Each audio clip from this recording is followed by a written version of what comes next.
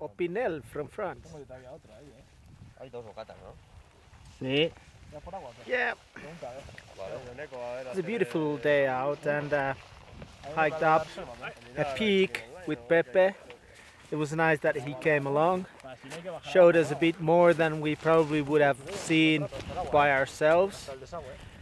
Found my Pyrenees, but now, Paul, what do you think? Refuge Saboredo once again showed us that people are amazing. Our guide here today was Pepe on the snowboard. Although he didn't speak very good English and he didn't probably understand everything we said, and we didn't understand him, but still we felt like we had the common language, which was riding and hiking up and skiing down that small run we did. Sharing the experience. Exactly. That's what it's all about.